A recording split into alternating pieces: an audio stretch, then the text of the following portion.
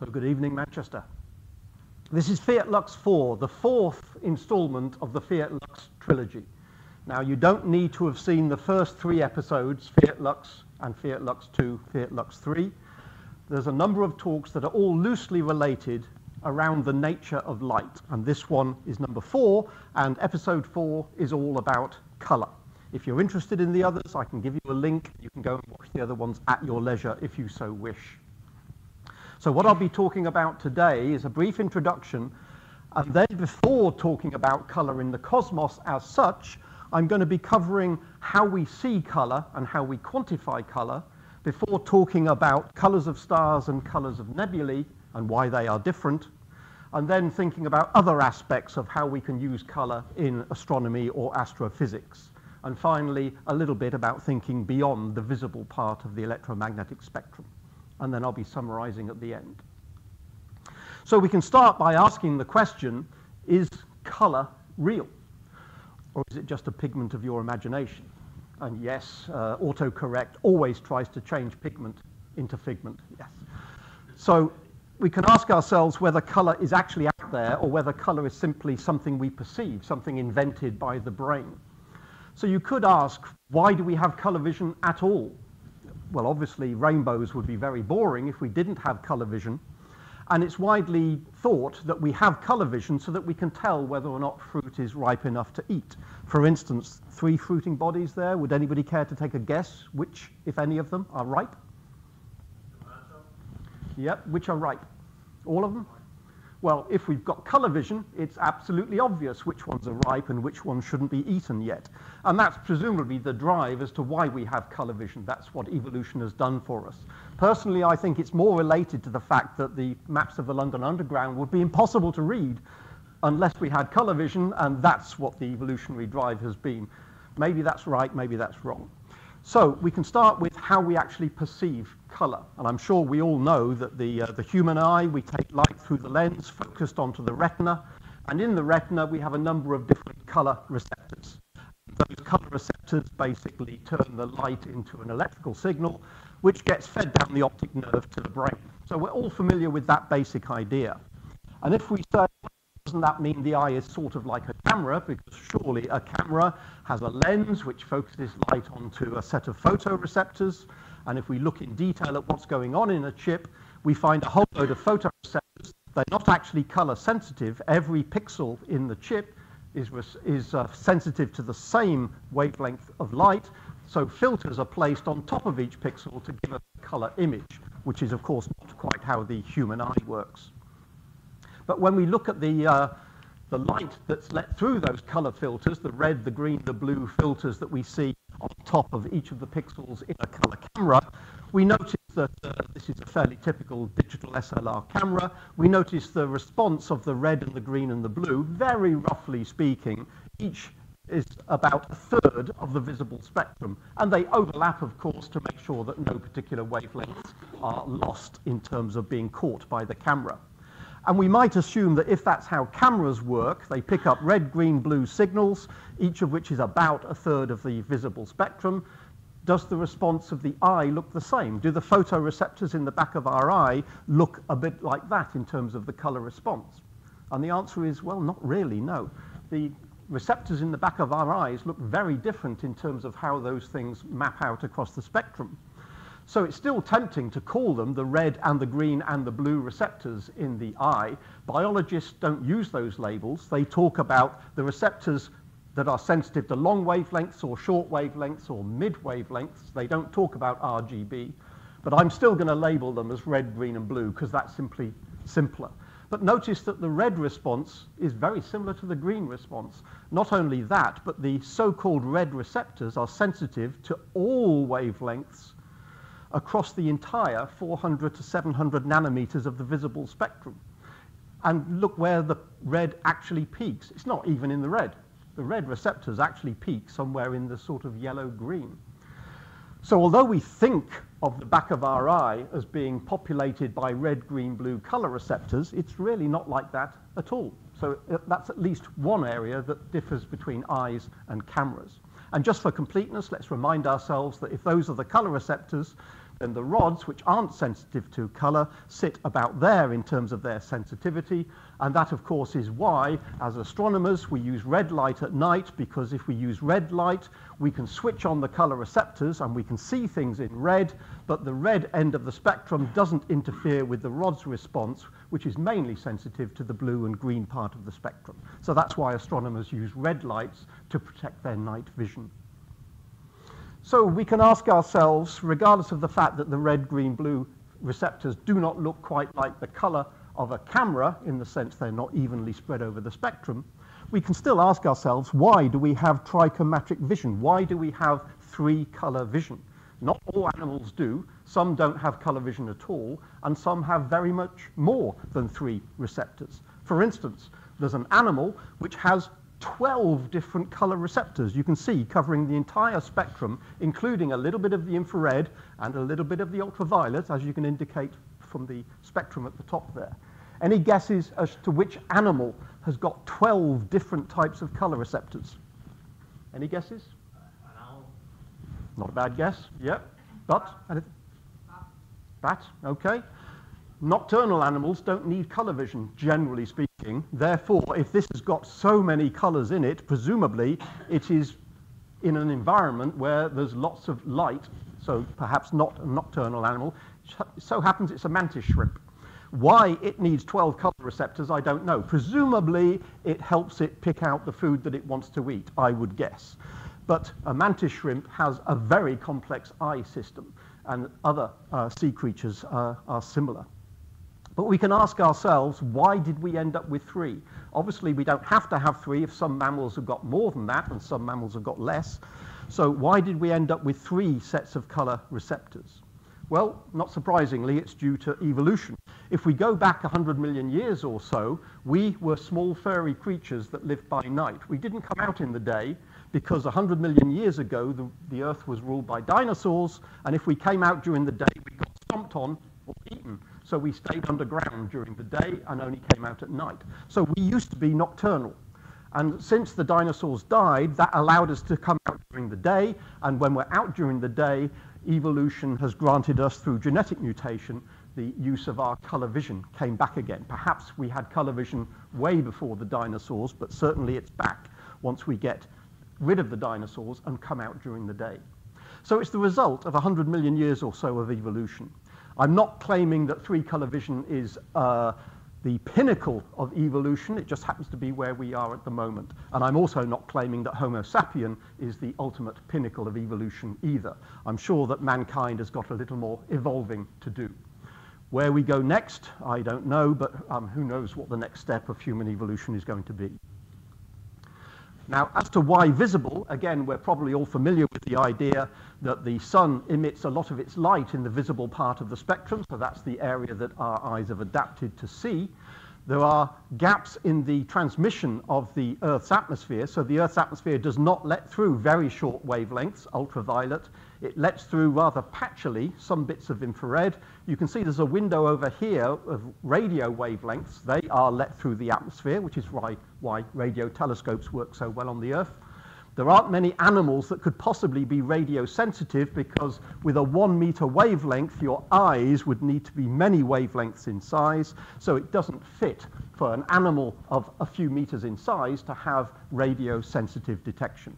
So we've ended up with light sensitive detection, and of course that means if we want to see what's going on in the universe in the ultraviolet or the infrared, then visible is fine for ground-based telescopes. If we want to go into the ultraviolet or the infrared, then we start putting telescopes up above the atmosphere, such as these UV or X-ray on the left, and James Webb, Spitzer, Herschel, etc. in the infrared part of the spectrum.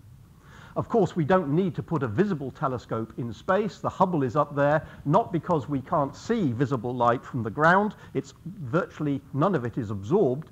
But, of course, we get above the blurring effects of the atmosphere if we put the Hubble Space Telescope above the atmosphere rather than on top of a mountain. If we come back to this idea that our eyes have got red, green, blue photoreceptors, As soon as we look a little more closely, we realize it's actually more complicated than that. It's not simply like a camera picking up red, green, and blue and sending the red, green, blue signals to the brain. It doesn't work that way. If we look at what's actually in the back of your eye, there's a whole load of color receptors that are nominally red, green, blue sensitive, but there's a whole load of other sensors, a whole load of other cells sitting next to the photoreceptors. These are neurons. Now, we tend to think of neurons as being what the brain is made of for lots of processing, but in fact, there's a lot of neurons in your eye, and these do a lot of processing of the signals that are coming into the photoreceptors. So your eye is actually doing an awful lot of image processing even before the signals get sent to the brain. So it's not a question that the eye picks up how much red, how much green, how much blue, sends those signals to the brain, and then the brain figures out what it is you're actually looking at. No, the eye is actually doing a lot of that processing. If we think of what's happening in a camera, again, remember it's non-color sensitive pixels with filters on top, and we can imagine that those pixels, which we can separate out into those pixels that are sensitive to red, green, and blue, we can think about what happens to those signals before it ends up as an image on your SD card. And the answer is not a lot happens. There's a little bit of processing, but essentially the red picked up by the chip ends up in the red of the image. The green picked up by the chip ends up in the green in the image. There's a little bit of color balance jiggery-pokery. The amount of red and green and blue can be adjusted a little bit, but essentially what you get out of a camera is what the chip sees in the first place. But the eye does not work that way. The eye has these photoreceptors and these neurons, which means each photoreceptor might be sensitive to red, green, and blue. But what happens to the information? That goes into a neural network because there's a whole load of neurons in the back of the eye. And basically, one of these nodes, for instance, might be taking information from the red and the green and the blue photoreceptors. And it might be calculating how much red is there compared to green, how much is the average of red and green compared to blue. All sorts of processing is being done even before the signals get pushed on to the brain, which does even more processing because, of course, the brain is another neural network. It's a network of neurons. So because we can't see a one-to-one relationship between the colors coming in and what signals get sent to your brain, it means it's very easy to convince yourself you're seeing colors when, in fact, you're not necessarily seeing the colors you think you're seeing. And a very nice example of that is given by this particular series of web pages. You can go down in the bottom left here and see the web page address. You might want to visit this yourself at some point. Can I just check, is anybody in the audience colorblind? No hands. Right, so you've all got, quote, normal, unquote, color vision. So we're looking at a couple of sort of Rubik's cubes, if you like. There's a cube on the left and a cube on the right.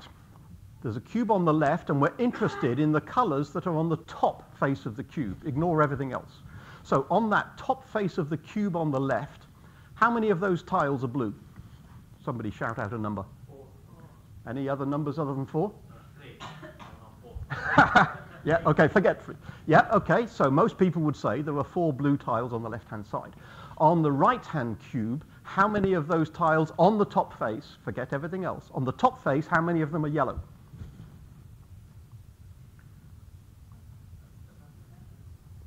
Any other numbers?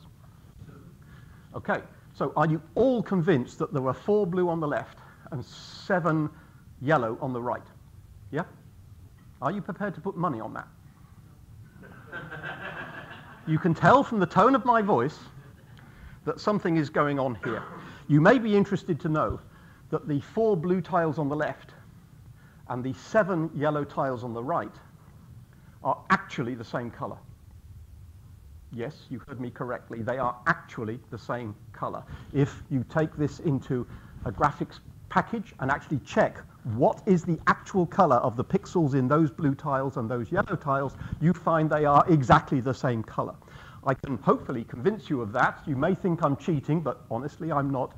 I'm going to take away all the pixels other than the pixels in those 4 blue and the pixels in those 7 yellow. If I take away all the other pixels, you see what you were actually looking at. That's what you were actually looking at. You were looking at grey on the left and grey on the right. If I put all the other pixels back again, your brain is now telling you that they look blue on the left and they look yellow on the right. That is because the neurons in your eye are processing the data even before your brain gets them, and it's telling you that this thing here is bluer than some of the other pixels I can see. And these pixels over here are yellower than the other pixels that you can see in that field of vision. Your eye is telling you effectively, your eye is sending information to your brain that it thinks you need to know. It's not telling you how much red, how much green, how much blue, so that you can decide what the actual color is. Your eyes are doing processing because that's what it thinks you need to know, that this is bluer than that, this is yellower than that. And your eye and your brain, between them, are doing this all the time without you actually realizing it. It's not only true of color vision, it's also true of brightness as well. Let me just take those back again, so that's a reminder of what we were looking at. But even, it's not specifically about color processing, but just to give you another example of the processing that your eye is doing, here's another example. We're talking about the brightness of the square labeled A and the brightness of the square labeled B. Most people would look at that and say, well, I can't judge how much brighter B is than A, but it's clearly brighter, until I blank off some of the pixels in the image. And then you realize that square A and square B are not similar, they are identical. Pixel, absolute pixel. B is the same grayness as the left-hand side and the right-hand side, and square A is exactly the same grayness as the left-hand side and the right-hand side. So you know that squares A and B are the same grey. Let me take those 2 blinds away. So now you know, you absolutely know that A and B are the same brightness. What is your eye and brain combination telling you? Even though you know they're the same, you cannot override what your eyes and brain are telling you. Even though you now know they're the same brightness, your eye and brain are overriding what you think you know about. We're getting the same light levels from both of those. The same photons are arriving for A and B, and yet your brain is telling you B is brighter than A.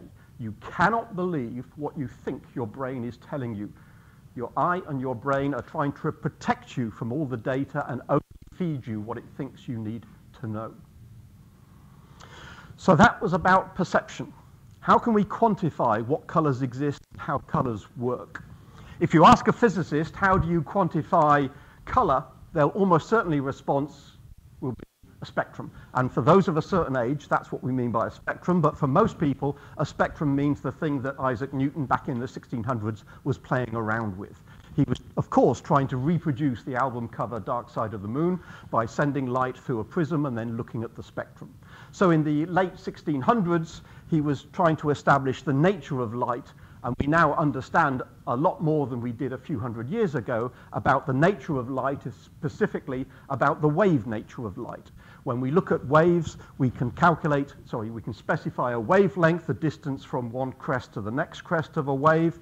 And when we're looking at visible light spectrum, we can relate the perception we have of color with the wavelength itself. For most people, it's not absolutely the same for everybody, but for most people, we are sensitive to light of wavelengths from 400 nanometers to 700 nanometers, where wavelength is defined by that.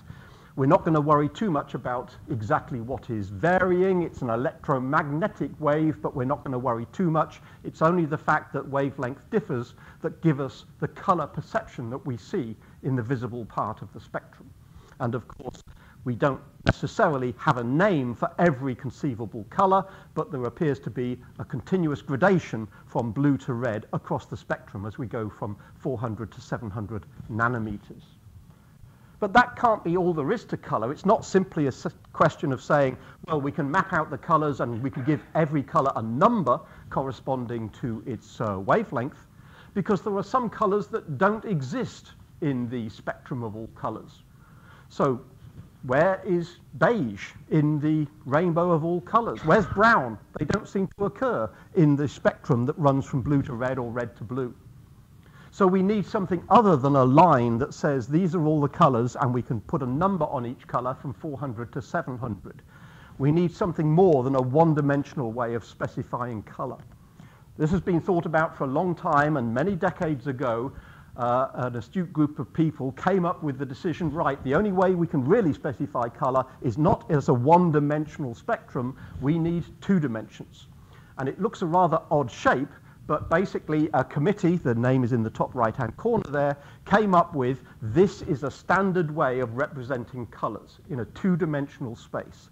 I am not going to discuss here what those 2 axes are. Those 2 axes simply say for every given color, if we look at how much red, how much green, how much blue, we can plot in a 2-dimensional color space all of the colors, and they end up producing this rather odd-looking shape here. What's interesting is that if we say, well, where are the spectral colors, where are the colors in the spectrum, they turn out to be on the edge of this particular range. Remember I said before, beige and brown and other colors don't occur in the spectrum. So these on the edge are the spectral colors running from 400 to 700. Note that it's not particularly linear. It looks a little bit distorted because all of the colors between 600 and 700 nanometers at the red end of the spectrum appear to be rather squashed up, and the colors over here from 400 to 500 seem to be stretched out, and the middle of the spectrum is up there somewhere.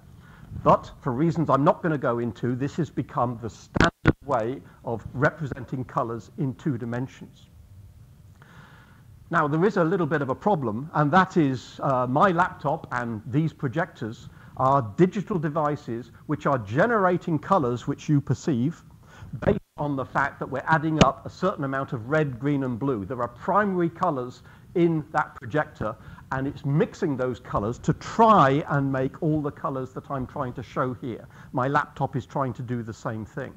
But digital devices can only display a certain subset of all the colors. In other words, it has a primary red, a primary green, and a primary blue, and when it comes to displaying colors, only colors that are inside that triangle, if that's the red of the projector and that's the green of the projector and that's the blue of the projector, that projector can only project colors inside that triangle.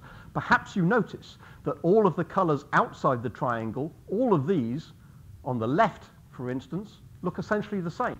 We cannot distinguish colors down here from colors up there because the projector is incapable of generating those colors.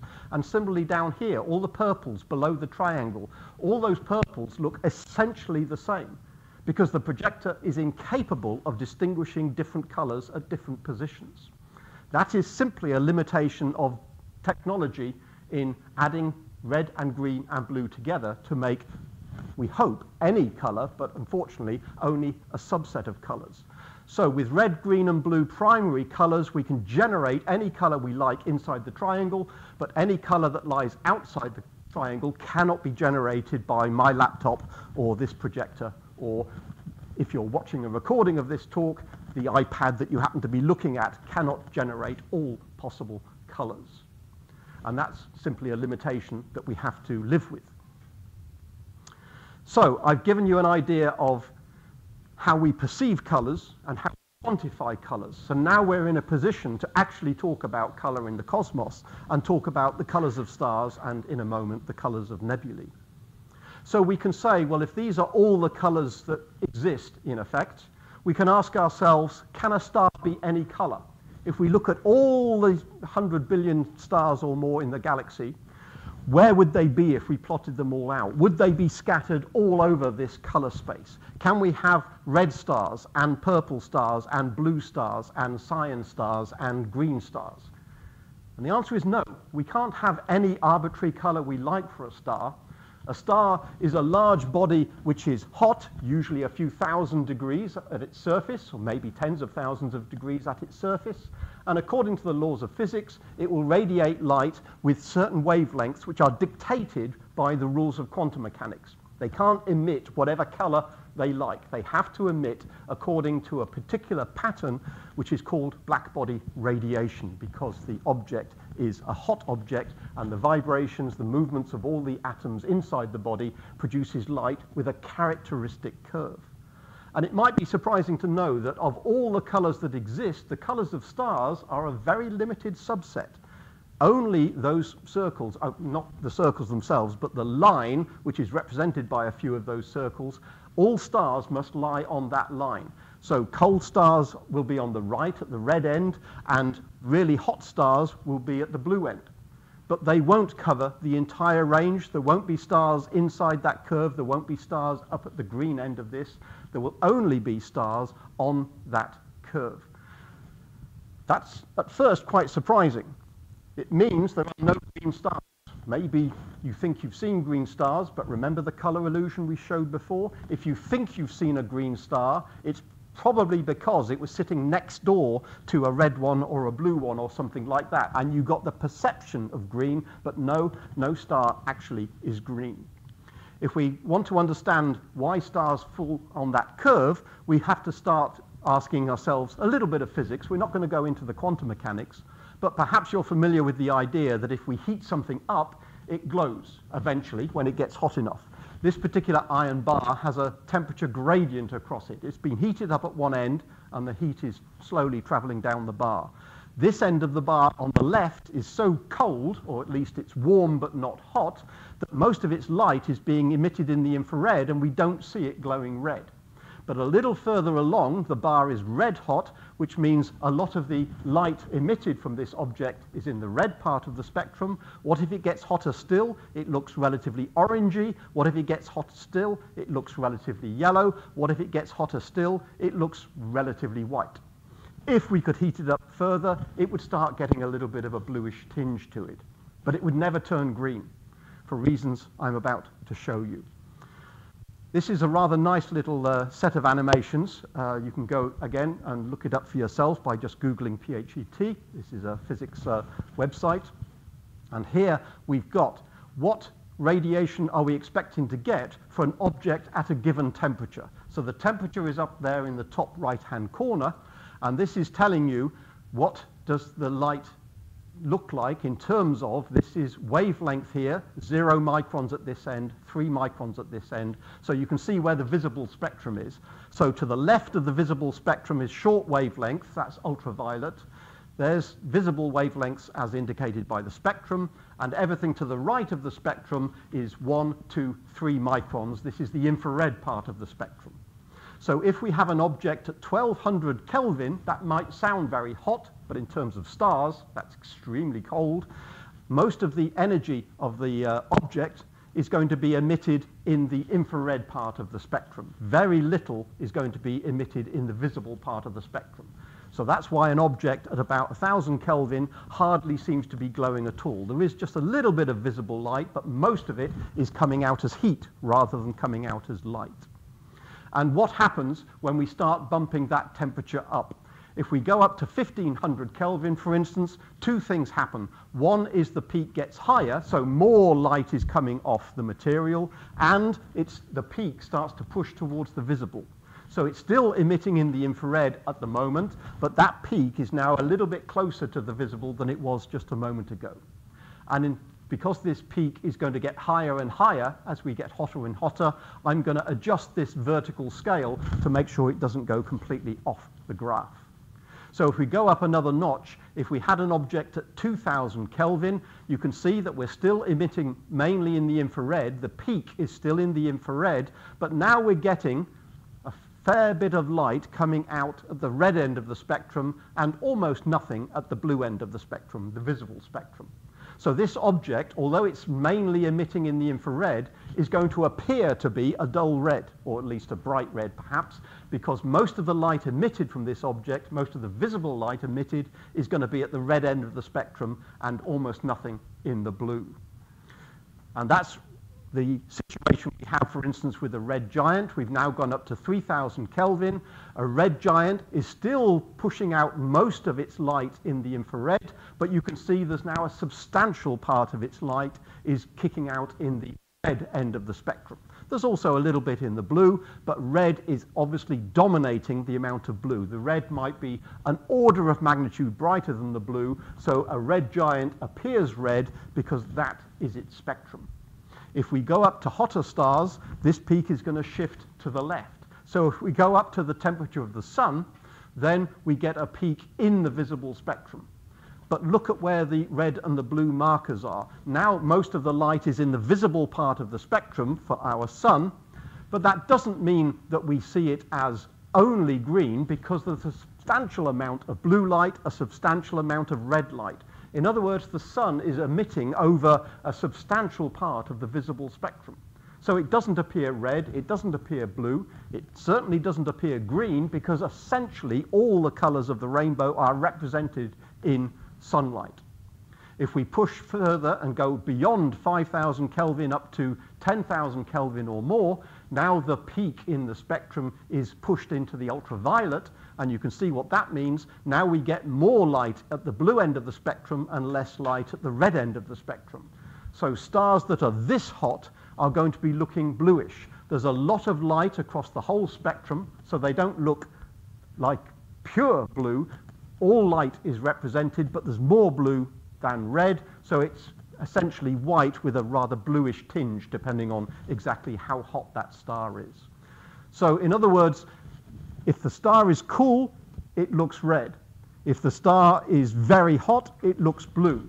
If it's somewhere in between, you might think between red and blue it ought to be green, but no, between the two, effectively all colors of the rainbow are represented, and therefore the star looks relatively white.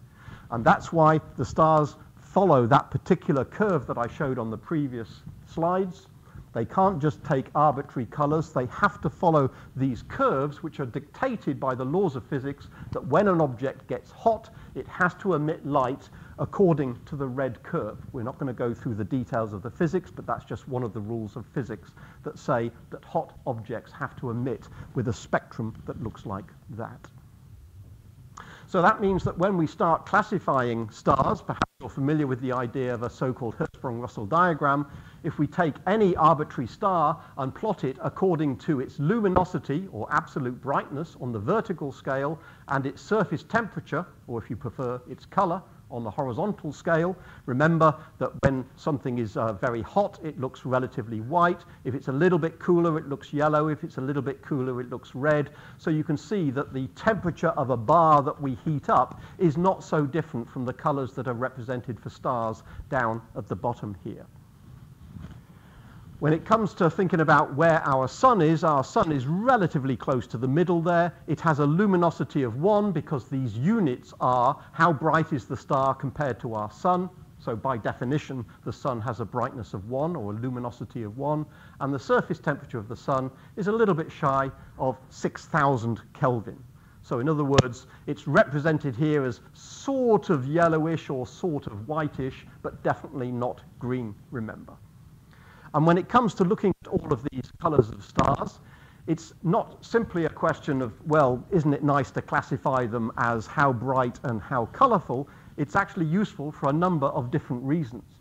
We know that stars in the top right, for instance, are large stars. That's one of the reasons they're quite luminous, is because they're very large. Small stars down in the bottom left, white dwarfs, neutron stars, etc., are down here in the bottom left part of the diagram. We also know that very massive stars tend to live up here in the supergiant part of the Hertzsprung-Russell diagram, and we know that dwarf stars tend to live down in the bottom right. So we know that size and mass will separate the stars according to luminosity and color. We can plot them, but then they fall into groups which depend on size and depend on mass. And that means that we can actually use the color to good effect if we're looking at a cluster of stars, for instance, apart from saying, well, isn't that a rather pretty cluster with a few blue and a few reddish stars? It's not something that we can simply say, well, that's colorful, but we can't learn anything else. Quite the contrary, we can take an image like that, and either professionals or indeed amateurs can look at an image taken, as long as it's in color, and for every star that's visible, you can measure its brightness and you can measure its color. Now, in terms of its luminosity, its absolute brightness, because these are stars in a cluster, they are all at roughly the same distance, depending on what cluster it is we're looking at. If they're all roughly the same distance, then the apparent brightness can be used as a proxy for the absolute brightness.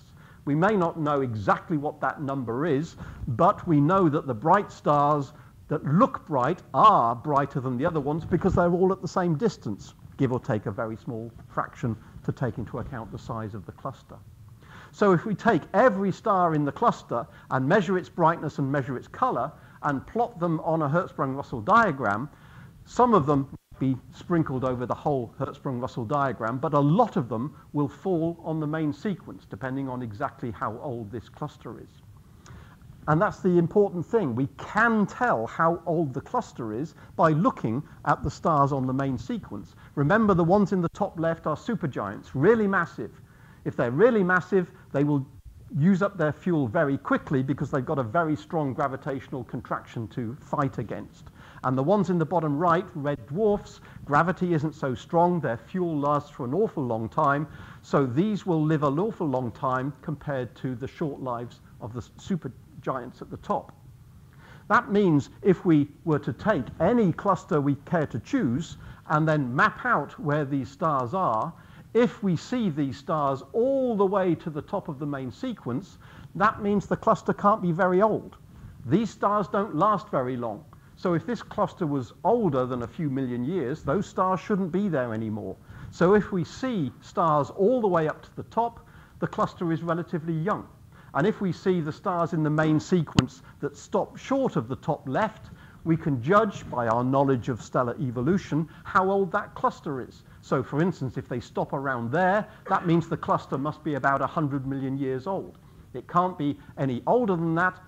We can judge it from these stars that are no longer there, but these stars still exist, so it can't be older.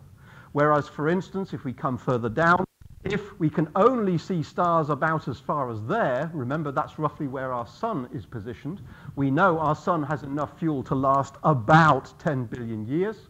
We're about halfway through its lifetime.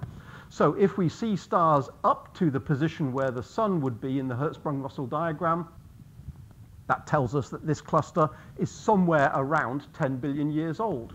All of the stars that have shorter lifetimes are no longer present. All of the stars that have longer lifetimes are still there. So we can judge the age of a cluster by just plotting out the colors and the brightness and seeing how far up that line goes. So it's not just a question of isn't the color pretty, it can actually be useful for us to understand stellar evolution. Now, the actual stars themselves, by convention, we tend to cluster the stars together into spectral characteristics. Obviously, we have different colors. That doesn't tell us the whole story, that this star looks red and this star looks blue. If we take a range of stars at these different surface temperatures and take their spectra, we find that we get this sort of pattern. All stars emit at all wavelengths, but the very hottest stars emit much more in the blue than they do in the red, and the really cool stars, only 3,000 Kelvin or so, again, they emit over all wavelengths, but the red is much brighter than the blue. So it looks like it's perhaps black at one end of these spectra, but remember, all stars emit in all colors. It's only a question of how bright they appear to be. If we live in a galaxy, and there are loads of other galaxies with hundreds of billions of stars as well, we could ask, some stars look blue, some stars look red. What's the average of everything in our galaxy, or the average in lots of other galaxies? So basically, we can ask, what's the color of the cosmos? What's the color of the universe?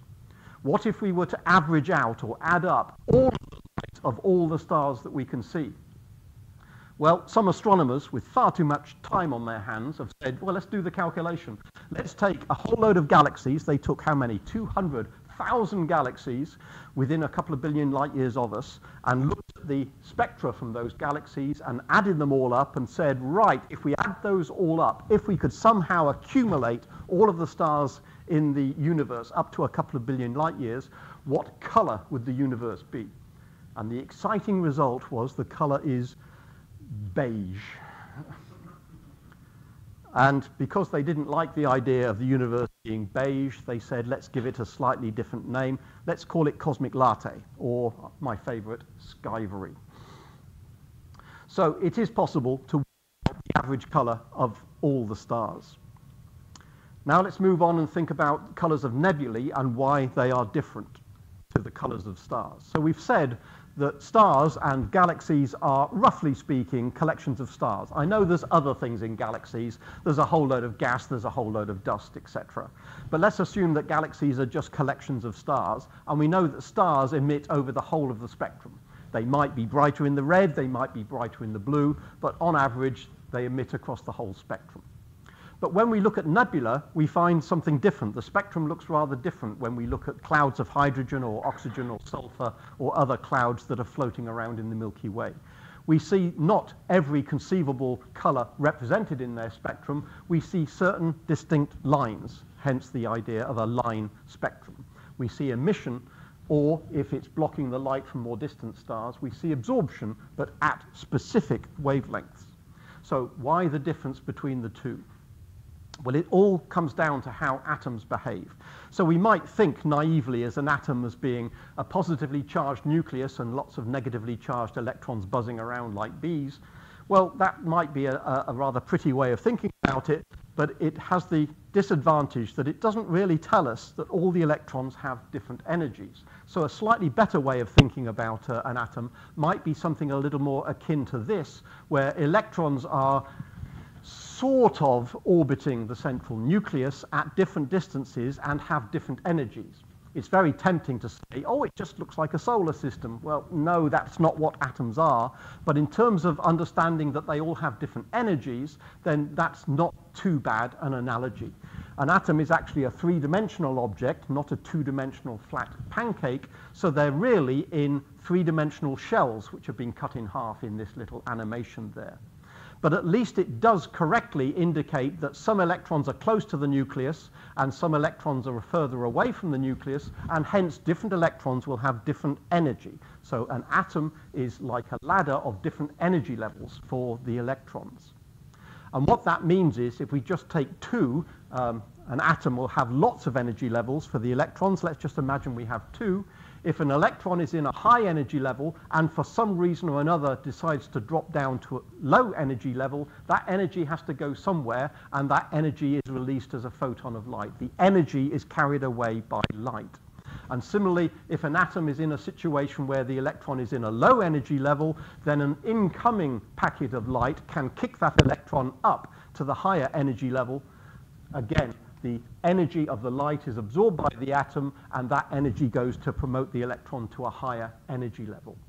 So the bottom line is for any atom with a whole set of energy levels, it can emit or absorb light of those particular energies, and only those energies. An atom can't decide to emit or absorb light with a slightly different energy than the energy difference of two energy levels.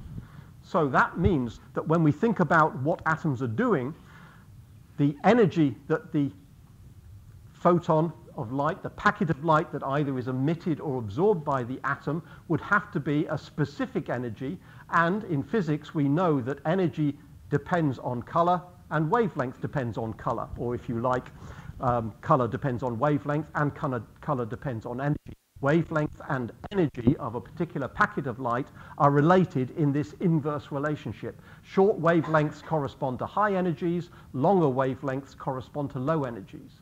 But the only important thing to take away is that if an atom has got lots of different energy levels, then that corresponds to quite a few different energies, but quite a few specific energies which correspond to specific wavelengths, which correspond to specific colors.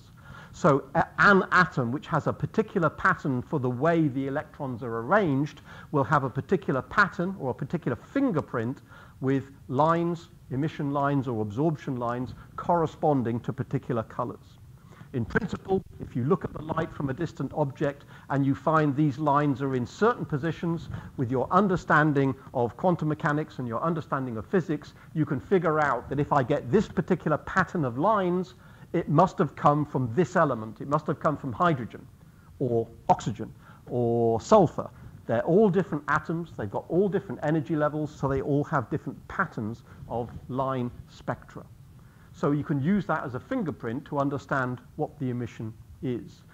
Now, if we plot those out, remember these are the spectral lines on the outside of this curve. Hydrogen, in the visible spectrum, hydrogen can actually emit two different packets of light, one in the red, at the extreme red end of the spectrum, and one at the blue end of the spectrum. They're labeled hydrogen alpha and hydrogen beta. All that means is hydrogen emitting in the red part of the spectrum, hydrogen emitting in the blue part of the spectrum. Whereas oxygen, different atom, different energy levels, it emits at a different wavelength, in this case about 500 nanometers. That means if we want to, we can photograph distant objects. For instance, this supernova remnant has been photographed in such a way that we're letting through the light at the wavelength we would expect for hydrogen and at the wavelength we would expect for oxygen. If we look at the eastern part of the Veil Nebula, the color image is the result of red, green, and blue of the color camera, and the red, green, blue of the camera is letting through light of the red light here from hydrogen. So a filter has been used to only let through the red light. So this, remember, is the sensitivity of the camera, but in this case we're only letting through light from hydrogen at the red end of the spectrum, light from hydrogen at the blue end of the spectrum, and light from oxygen, as shown by green here. So the red part of our camera, the red channel of our camera, is effectively telling us where is the hydrogen in this particular supernova remnant. Unfortunately for us, oxygen and H beta are actually quite close together in terms of wavelength, and the way the camera works, the blue and the green actually overlap with each other. So unfortunately, the blue and the green part of a color image cannot differentiate between what is oxygen and what is H beta. So we can separate out H alpha to know where the hydrogen is. Most of what's left is oxygen, and so we can actually pick out features in the nebula at different colors, and we can deduce the hydrogen is here, the oxygen is there. And that's why we get the color contrast. When we combine the red, green, and blue together, we get the characteristic nebula in which some parts are tinged red and some parts are tinged a sort of bluey green. If we think about it, we can ask, well, why is it that way? Nebulae emit only at particular wavelengths, whereas stars emit essentially at all wavelengths, regardless of whether it's brighter at one end or the other. But they might be made of the same stuff. The nebula might be made of hydrogen. The stars might be made of hydrogen. So why do we get different spectra from the different objects? Why do nebula give us different spectra to stars, even if they're made of the same atoms? It's all down to the density of the object that's emitting the light. If the atoms are well separated and not banging into each other, each of them will emit the light dictated by quantum mechanics, and they'll all come out with line spectra. But if the atoms are in a dense medium and they're always bumping into each other and elbowing each other, the spectra of all the atoms get smeared out into a continuous spectrum. So if we understand the density of the object, we can tell whether or not we're expecting to get a line spectrum or a color spectrum. So let's just have a quick think about the density of various objects that are out there. Just for reference, how many atoms are there in a cubic centimeter of, for instance, a lump of metal? Well, that's a ridiculous number given by all of those zeros there. If we ask how many atoms are there in 1 cubic centimeter of the air in this room, it's still a really big number. It's still, how many millions is that? Is that 10 million atoms in 1 cubic centimeter of the air in this room? Perhaps it's surprising to learn that when we're looking at the surface of the sun, the number of atoms per cubic centimeter in the sun is actually less than the number of atoms per cubic centimeter of the air in this room.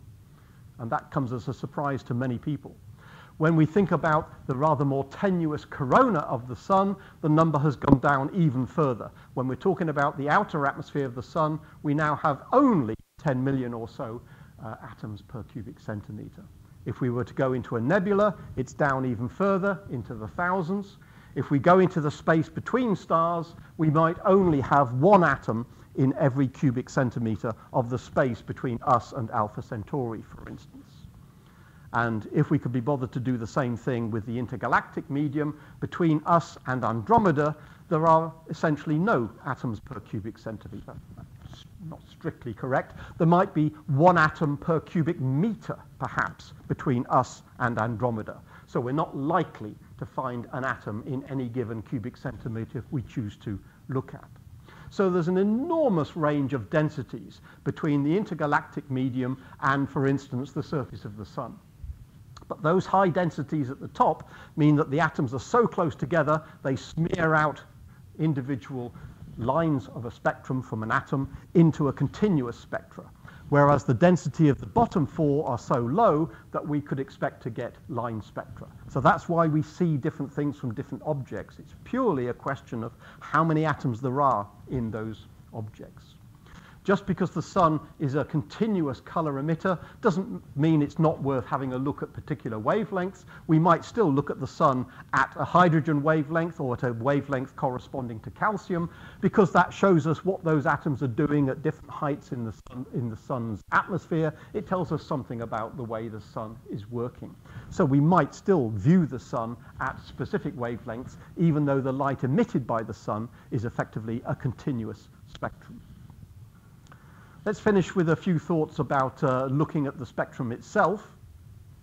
Perhaps you're familiar with this idea that if we look at the spectrum from an object which is moving, for instance, if we have a star and there's an exoplanet going around that star, the star, because they're both moving around their common center of gravity, the star will be moving slightly towards us, slightly away from us. It wobbles as the planet goes around the star.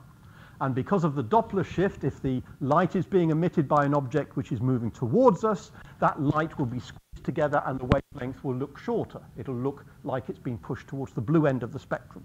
If the object is moving away from us, the light gets stretched out, and hence the light appears to move towards the red end of the spectrum. So if we look, for instance, at characteristic absorption lines in the spectrum from a star, as the star is moving towards and away from us, those lines will appear to shift towards the red and then come back, and then shift towards the blue and then come back.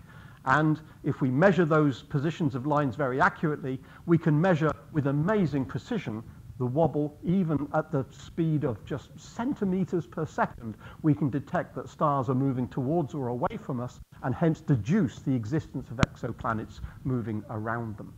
So being able to take high resolution spectra around lots of stars is a very useful way of finding distant planets.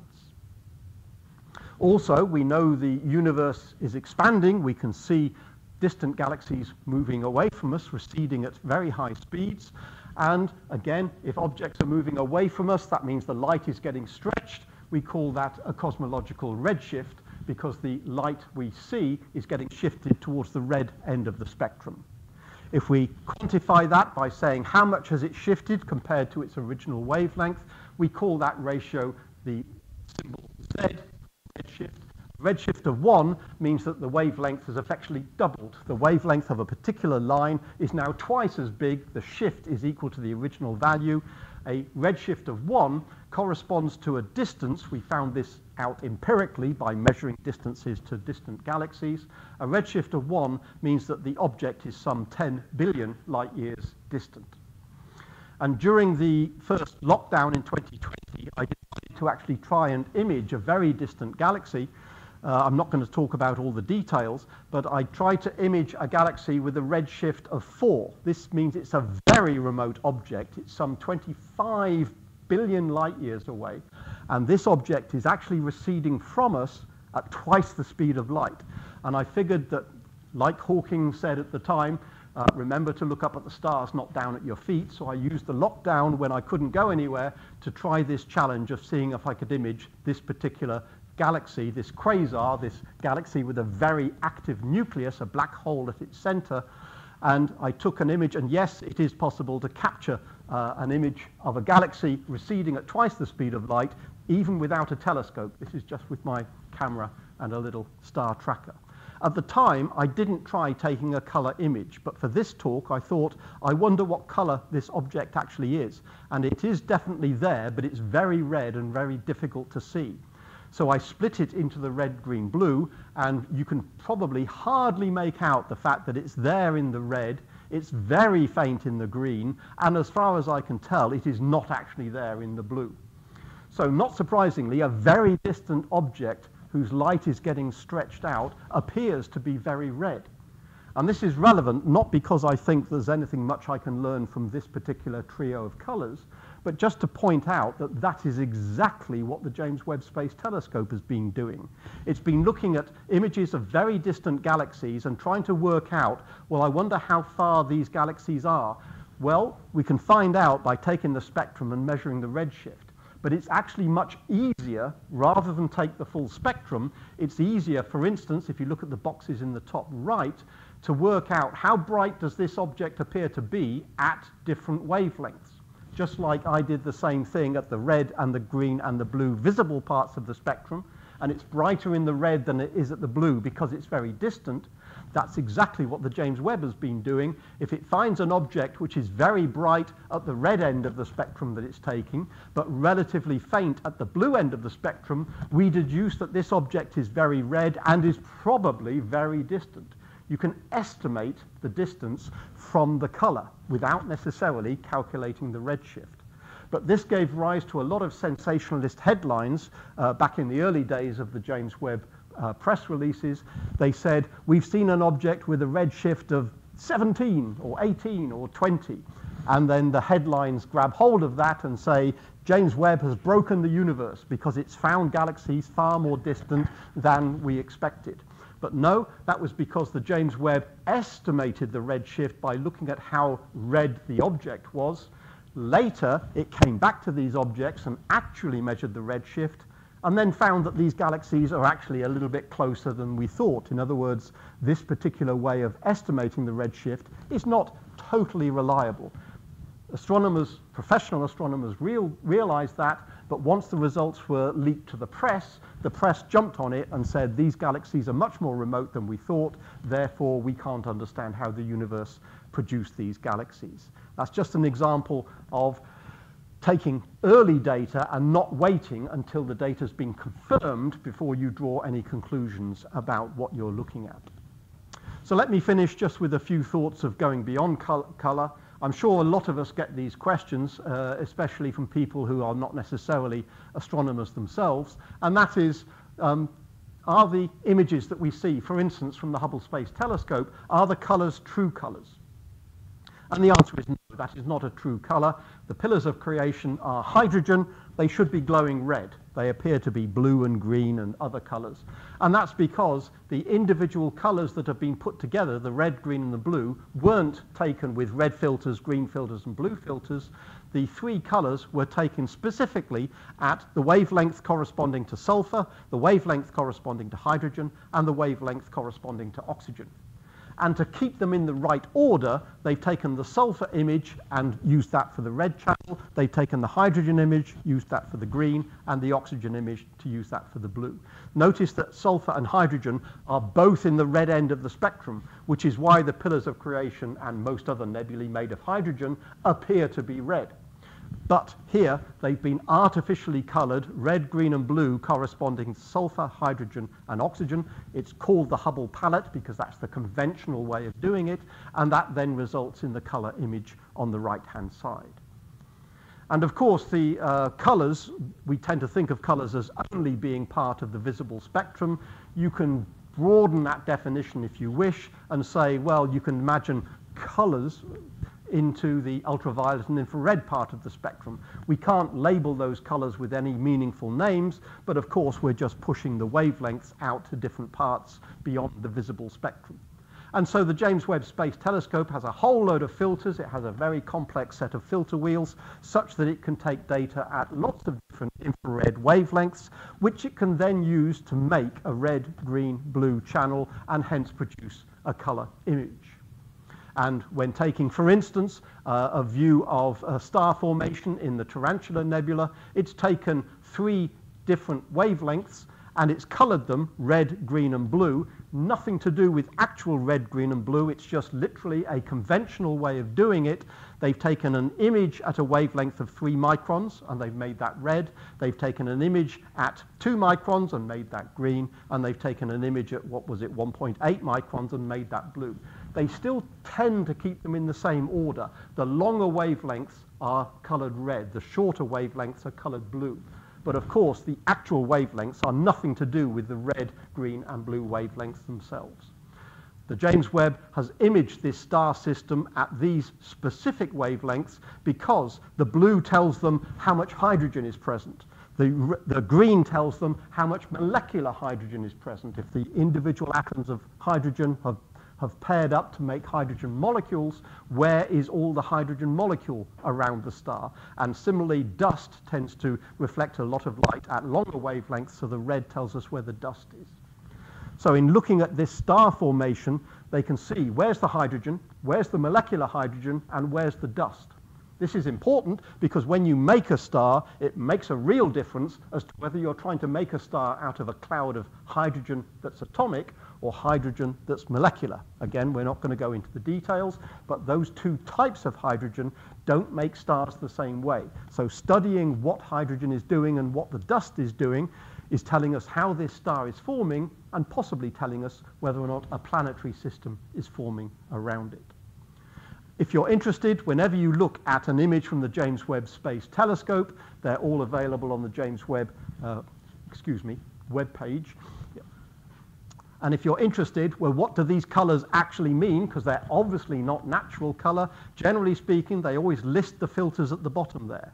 So they're saying that the blue is this filter, the green is this filter, the red is these two filters. The filters are indicated with numbers that tell you how many microns was the wavelength used. And there's a letter after each filter. Whoops, there's a letter after each filter. N means narrowband, W means wideband, etc. So for any color image that you see, you can, if you wish, always figure out what does the red mean, what does the blue mean, because it corresponds to these filter wavelengths which are given at the bottom. So to wrap up, the four takeaway messages from this talk, I guess, are the eye is not a camera. The eye is a far more complex beast than a camera. It does not record red, green, blue light intensities and feed that to the brain for the brain to make sense of. It is far more complex in the processing that is carried out in the eye before that information is piped down the optic nerve to the brain. We know that the colors of stars are determined by the laws of physics that say you must have a particular variation of intensity of light with wavelength. It's called blackbody radiation, and that means stars can only be red or whitish or bluish. They cannot be green as such. And the colors of nebulae are decided by the atoms that make up those nebulae. Are we talking about atoms of hydrogen or sulfur or oxygen or other elements that exist in nebulae? That will determine the fingerprint of the emission spectrum that we see. And finally, as I'm sure some of you already know, breaking light down into its spectrum can be enormously useful because it can tell us not only atomic composition, because each fingerprint of every atom is different, it can tell us what things are made of, and we can use the spectrum and looking at the motion of lines in the spectrum to determine the velocities of objects, whether they be stars or other features in the system that we're interested in. We can measure velocities, and by understanding the way the universe is expanding, we can convert that velocity effectively into a distance as well. So color can tell us an awful lot, and perhaps the only real takeaway message is color is probably not what you thought it was. Thank you all very much for listening.